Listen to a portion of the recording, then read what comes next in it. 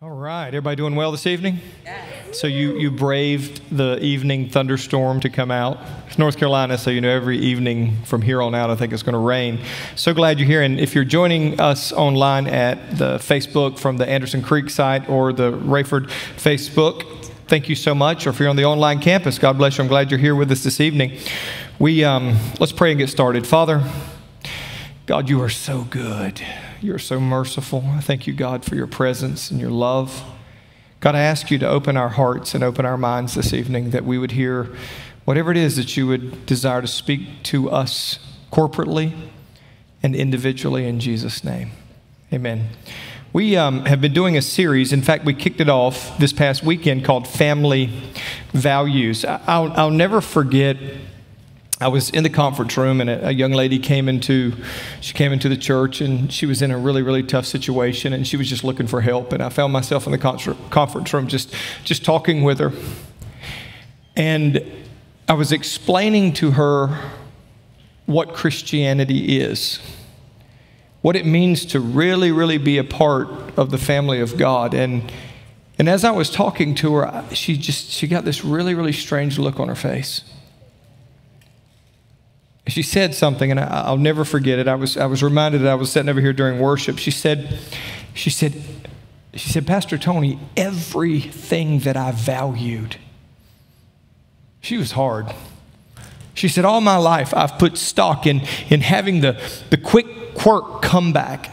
I put stock and I put value in being the toughest person and being the person who was hard and the person who was this and getting ahead. And she said, everything that I have put value in, everything that I've always been taught was valuable as a person, means nothing in the kingdom of God. In fact, it's counterintuitive to everything that you're telling me that God really is. And she was, I'm not going to say she was devastated. She was actually enlightened, but she was broken.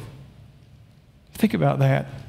Think about before you were grafted into the family of God, before you had an experience with God, what things you valued and how much of a contrast it is now. And if you've been walking with the Master for any amount of time, you realize that, man, my values have changed. And that's kind of what the series was about. It's kind of defining and embracing the values as a family, as the family of God.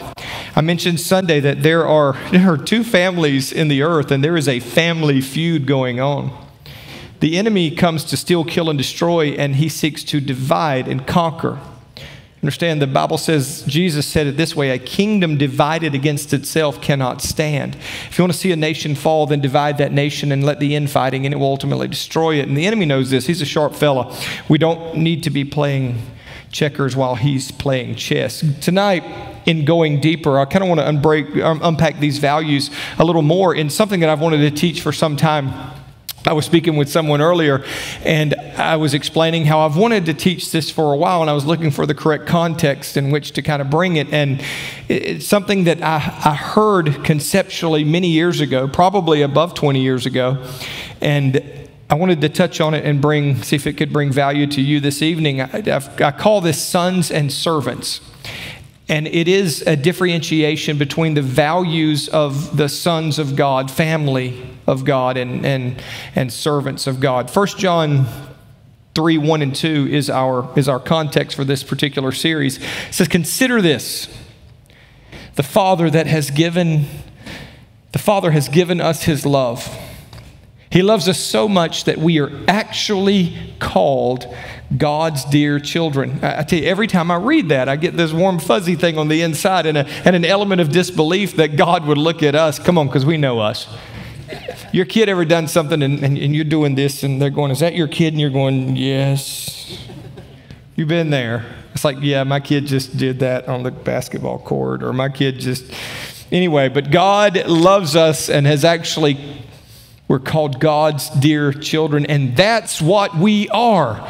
Even he puts that emphatic statement right here, and that's what we are. For this reason, the world doesn't recognize us. It has a totally different set of values that results in a totally different culture. And it didn't recognize him either. I take great solace in that, because sometimes you can say everything right when you're trying to minister to somebody. Sometimes you can approach someone with gentleness and with kindness, and you can be perfect in your approach, and that doesn't mean they're going to accept it. Jesus, I was talking to somebody, had a conversation in our staff devotional a while back, and I pointed out the idea that Jesus was God in flesh, perfectly loved. And when he would speak to people, on 2 occasions, they tried to kill him. Now, this is God, and you know, a lot of times we'll blame ourselves and go, well, you must not have said that in love. Well, he's God. He must have said it in love, you know, and yet they still were going to stone him. Why is that? It's not because who he was or what he was saying. It was because who they were. And I'll just tell you, darkness doesn't want any fellowship with light. Abel was repulsive to him, because Abel really wanted to do what was right and honor God, and somehow it triggered something in him. And we're going to see that more and more. In fact, the Bible tells us very clearly that you see the end from the beginning, and I believe the story of Cain and Abel is just that. It is some of the tribulation that we'll face as Christians in the last days. As we do what is right, as we make the sacrifices that are acceptable before God, we will become more and more of a stench in the nostrils of the world. And not because we're doing something wrong, not because we're hateful or intolerant, and that's what they're going to say about us. Christians, you're hateful and you're intolerant and you're this and you're that, but the reality of it is that they didn't recognize us because they didn't recognize him, and you need to know that. Otherwise, your confidence is going to be shaken. You will begin to question when you run into narratives and you run into things in our culture. You'll begin to question everything you know if it's not really, really grounded in the Word. Here's the premise of the scripture, or the scripture that I want to talk to you about tonight. John 15:15, and this is just a small excerpt. It said, I no longer do I call you servants, for a servant does not know what his master is doing. Now, this is Jesus, and he's speaking to his disciples. So there came a point in his relationship and his walk and their journey together, a defining moment. He said, I no longer call you servants, for a servant does not know what his master is doing, but I have called you friends, for all things that I have heard from my Father I have made known to you. So there's 3 points that I'm going to say, points to ponder. 3 points to ponder concerning this. Number one is Jesus desires deeper. What does that mean? Yes, he walked with the disciples. There was a point where he had them as servants and they were walking with him, but he was desiring something deeper. He was leading them from a place of just knowing him to a place of authentic fellowship where they didn't just know about him, but they knew him. He said, I want you to call deeper. And I believe he's calling us. Some of us here may be at that point where we know God and we know him as master, and that's good, we should. We know him as Lord, and that's good, we should. But just so you know, and it kind of blows my mind to think that the God of the universe wants us to call him friend as well. And listen, I'm not talking about some of this stuff. Oh, Jesus is my homeboy. Jesus ain't your homeboy. I love you. I mean, but you're crazy. But he will be your friend. And there's something beautiful about that, because we see over and over in the Bible where God developed such relationships with men that he called them friends. And as a result, he did the very thing that he did with the disciples. And that's this: God wants us to be in the know. I want to take you back to a place in the Old Testament where God was about to come down and he was about to smite Sodom. You remember that? He's like, I'm about to smoke that place. He said, but can I do this without talking to my homeboy? He didn't say homeboy. Talking to my friend Abraham. Is this something that we should hide from him? Just imagine a relationship with the God of the universe. He desires for us to be in the know. Do you understand that God desires a relationship with you that he can whisper through the power of the Spirit, through the revelation of his word, that you're not surprised? God desires a relationship that is so intimate. And I believe that. I believe when he spoke to Abraham, he cared what Abraham. At one point, he said something that blew my mind. He said, come, let us reason together. This is God. The one who made him was desirous of a relationship so intimate that he could reason with him. Tells me some things. One, it tells me that we are fearfully and wonderfully made, that we even have the ability to reason with God in any capacity. One is amazing. but that God would take the time and care enough to reason with anybody. There was a few people that he called that. He said this, he said, do I do anything in the earth without first telling my prophets? Do I not send warning? Are there not people who are closely connected to me enough that I can tell them what's going on? And all through history, we see that. We see men and women who said, you know what, I believe that there is deeper. Jesus desires deeper, and I'm going to walk in that relationship, and God wants to keep me in the know. I remember a while back praying, I said, God, please, will you, I may regret it, but I said, God, would you please show me things to come? And I'll tell you why for me. I say this for me, not for me, but I say this for you. I'm saying, God, please show me things to come. Let me know so that I can help guide and lead your people effectively through these times. Not so I'll know, what to bet on or where at in the stock market, but when I pray, I feel the weight of this thing as a pastor, as a shepherd, and I just want to know. I remember, and that kind of comes from the heart where God said to Solomon, Solomon, what do you want? I'll give you anything. And he said, just give me wisdom so I can honor you in how I lead your people. And God was like, I'm going to give you that, boy. And because you didn't ask for all this other stuff, because I look at that and I'm not a dummy. I read the Bible and God saw that as a good thing, so I want to have that same heart, right? He had the heart of a son. And we're going to talk about that in just a minute. But God wants you to be in the know. Number 3, and this is from the verse. Again, we're doing expository on that last verse, but we are partners, and this will blow your mind. We are partners in the mission. We are partners in the mission. That's why he wants us in the know.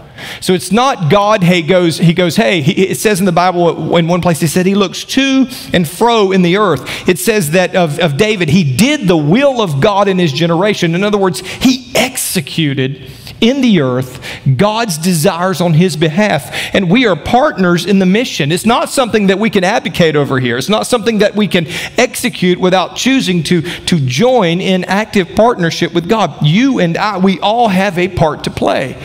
And there are things that we shouldn't allow to distract us or to disqualify us. And we should realize and really, really embrace that we are partners in the mission. So to me, those things are all massively, relationally huge. 1, Jesus desires deeper. It takes faith to believe that. I'm just going to tell you. Number 2, God wants us to be in the know. And number 3, we are partners in the mission. And we should consider it an honor regardless of the cost of that mission. Now, I want to talk to you and do a comparison, and this is the part that I really have wanted to share for some time, is sons versus servants. Now, what I want to delineate here, I'm not saying a servant in general context is not necessarily a bad thing. We are servants of God. We get that.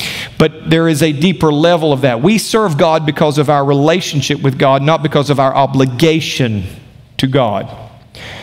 And I want to make some distinctions between, and when I say son, that's somebody who has a right heart, and servant, somebody who is there maybe for different reasons. So I think it'll become obvious as we go through. Number 1, a son does what is needed. A servant does what is required. I want you to think about that for a minute. A son of the house looks at the problems of the house and does what is needed because it is required for the house to run. A servant in the house is going to do the bare minimum, what's required. A son in the house sees trash on the floor and picks it up and puts it in the trash can. A servant, you have to tell every single thing to do, or they don't do it. Now, what does this emanate from? Where does it come from? I submit to you it's a heart condition, one sometimes that we're unaware of. I've been here. I've been in that place where I did what was required, not what I was inspired to do from the inside out, but what I was required to do from the outside in. Did you hear that? God wants us to do that which we are inspired to do from the inside, not required to do from the outside. Again, it is a picture of law and spirit. So a son does what's needed, a servant does what's required. And you know the difference. I know when I am in an owner-operated store. You know when the owner-operator is running a business. It's different. The attitude is different. It's usually excellent. Sons see opportunities.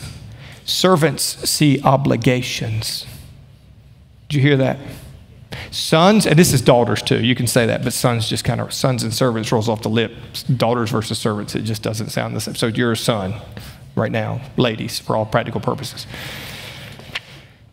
I don't need to explain that one, right? Girls' bathroom over here, boys' okay, all right. Anyway, all right. This is just for illustration's sake. Son sees opportunities. A servant sees obligations. Son says, what will this bring in value to others? A servant says, what will it cost me to do it? Now you tell me which one is conducive to furthering the kingdom of God, which one is conducive to running a house, which one is conducive to a church being able to accomplish what God's called it to do. And if this convicts you, I love you, it should. Here we go. Work. Sons work for mission.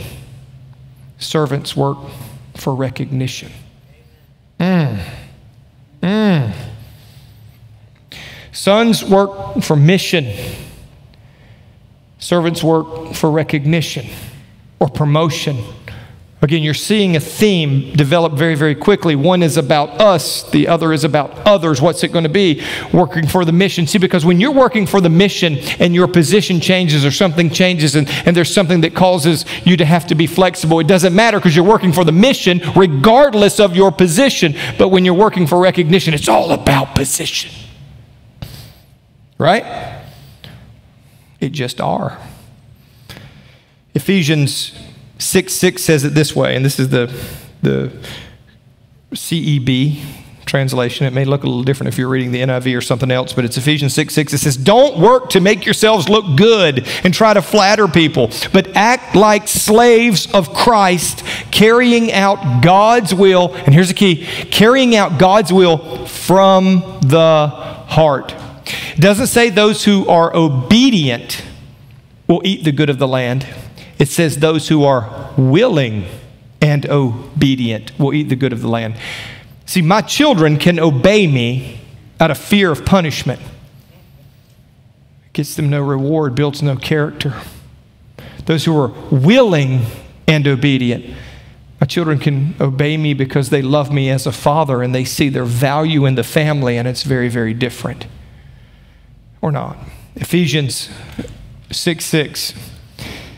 Work for mission, work for recognition. How about this one? A son lives the values. A servant knows the values. Big difference. Big difference. See, that's a problem with people who grew up in church. See, a lot of us grew up in church and we know all the right answers. So we know the values. We understand them. We're cognizant of those values, but very often there's a great chasm between the application and the knowledge of the values. This should be very good. I mean, this should be something that is very clear lines. Sons live the values. Servants know the values. You know, I was explaining the definition of wisdom recently. I was trying to explain to them that knowledge is great. Knowledge will cause you to puff up. Wisdom is the correct application of that knowledge. So you can have all the knowledge in the world, but if you don't understand how to aptly apply that knowledge, my mom used to call it common sense. If you don't have a whole lot of wisdom on how to apply that knowledge, it doesn't really do you any good or those around you any good. Excuse me. Sons versus servants. Sons live the value. Servant knows the value. All right. How about this one? Sacrificial. Son has a sacrificial attitude. Servant has an entitlement attitude. Ooh, you ever see this? You ever see this one? Ever deal with that one? Now this can be a servant, can be somebody who's born again, because we're talking about people who may be Christians. I was talking to Pastor Dan earlier about the differences between sheep and goats.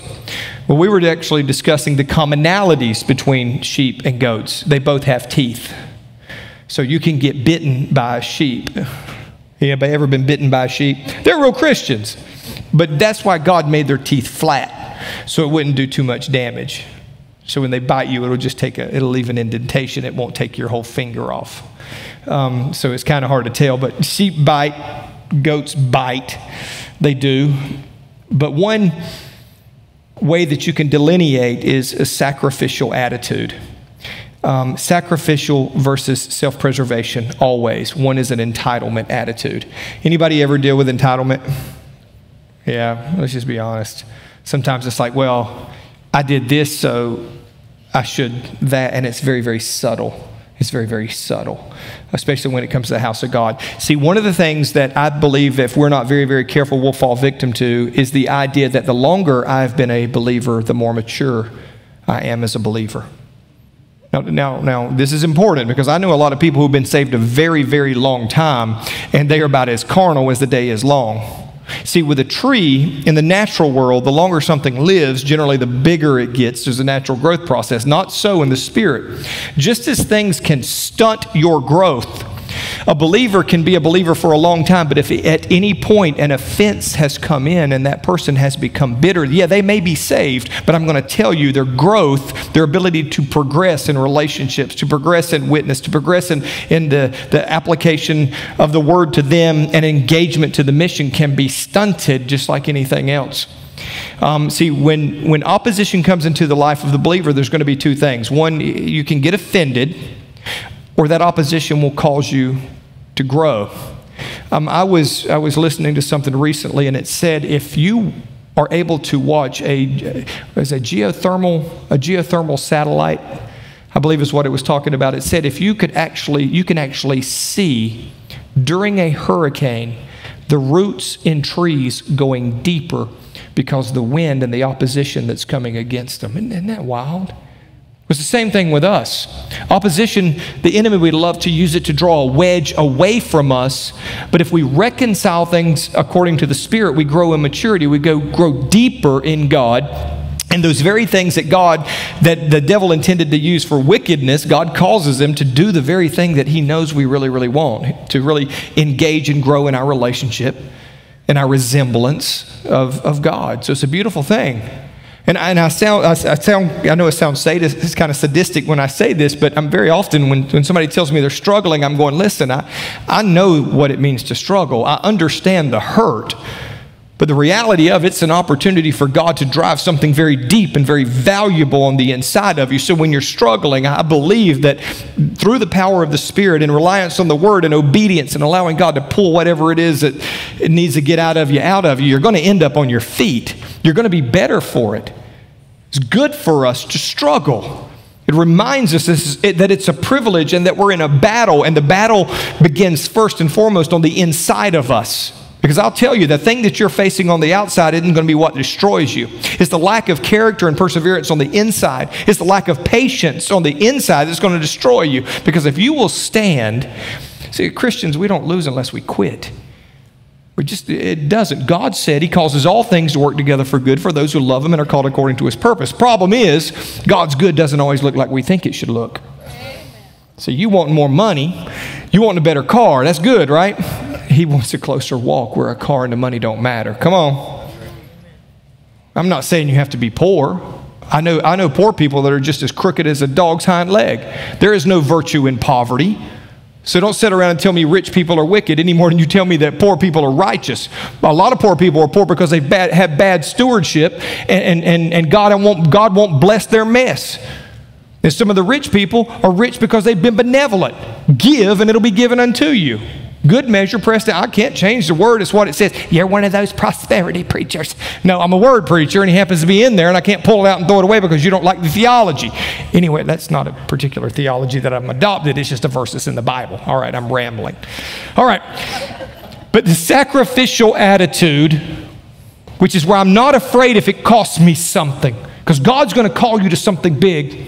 And I promise you, whatever he calls you to is going to have a price tag hooked to it. There has been so many times that God has called me to walk through, and maybe y'all understand this analogy. Maybe God always calls you to walk through the pretty door. You know, the nice one. I get the ugly one. I get the one that has all the junk on it and the hinge is rusted and I have to bend and contort to get through the stinking thing. And it's okay. It's okay. God calls us and He knows what we need. And He understands that there's a sacrifice. But I do, however, have to fight that tendency to go, God, would you please just open an easy door? I'm going, God, would you for one time this year just let something we planned actually happen like we planned it? Anybody else feel that way? I am boycotting 2020. Amen to that. Yeah. I'm kidding, kind of. All right, next. Look at, we're almost done. We're almost done here. See how many more we got. Okay, we're not almost done. We are almost done. We're almost done. How about this one? And this is huge. This is huge. Now, this kind of get you where you are. And listen, I'm not saying there's anything wrong with rules. Okay? I'm not saying that. But sons value good and just and right. Servants very often can't see beyond the rules. They indiscriminately apply the rules to them and the rules to others, even if it's not necessarily for the good. I'm not one of those people who said rules were made to be broken. I don't think we need to be rebellious at heart, but I want you to hear what I'm saying. I say this to the staff. I say this to volunteers. You have my permission to do what's right. You are not going to get in trouble for doing what's right and what you believe is good. I had a staff member who took it upon themselves to do something very, very good for somebody. She happens to be sitting in this room right now, so I'm not going to say her name, but she took it upon herself to do something very, very good in her heart. I'm not saying it was right, but I understand her intentions, and not that she'll ever do it again, but sometimes you just have to do what's good. Especially when there's not a rule concerning it to constrain you, you might as well just do it. But my point is we should always feel the liberty of the Spirit to do what's right, even if it doesn't always look exactly according to what people might think is right. No, the Bible does say don't let your good be evil spoken of. I think we need to be wise, but we value good. We value judgment. We value justice, good judgment. We value justice. And other people who are servants can never see beyond the rules. See, the good is something that emanates from our hearts because of who we are, made in the image of God. It tests every situation, every circumstance, and goes, what's right? The pastors on staff, I'll just tell you, they know. I trust them. They're shepherds because they have a heart on the inside of them. And they're on staff because they have a heart on the inside of them where I know that when they're in a difficult situation, they're going to do what's right. And they're going to do what's good, even if it is sacrificial or costs them something. All right. How about this one?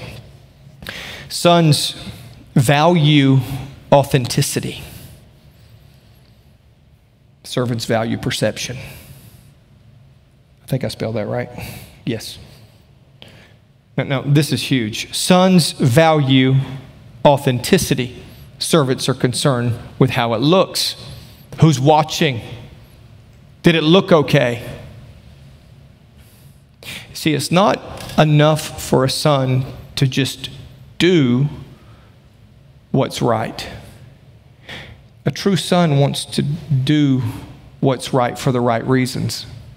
You're going to hear this. You're going to hear these themes. There are certain themes in the family, in our family values that they're always going to be. And I believe this is what our world needs, not somebody. See, the valuing authenticity over perception will give you incredible boldness because people are going to make accusations against you. And when you understand that you're walking in authenticity, it gives you the ability to walk in boldness, not accept their narrative, look them in the eye and go, you know what, I love you, but you're full of and you don't know what you're talking about. I said, Not very pastorally. But the attitude is, sorry, I never said I was good at this, okay? Yes, it's Wednesday. Somebody's got some grace in here for me. That meant nice to you. I'm just saying. Anyway, but for me and for you, because there's been times I didn't want to do what was the right thing that I knew the Bible told me to do. Anybody have that struggle? I didn't want to. Puts me in a position where I say, God, please change my want to her. Anybody got a want to her? You understand this God who both wills and to do of his good pleasure. It starts with an inner transformation. And it's okay if we realize authentically that, God, I still have areas of my heart that need to be transformed. Listen, that type of authenticity will also give you boldness when you're accused of areas in your heart that have been transformed. You understand? I've had people look at me and go, Tony, you are blah, blah, blah. And I'll go, I love you, but you're wrong. And my world is not shaken because the accuser of the brethren.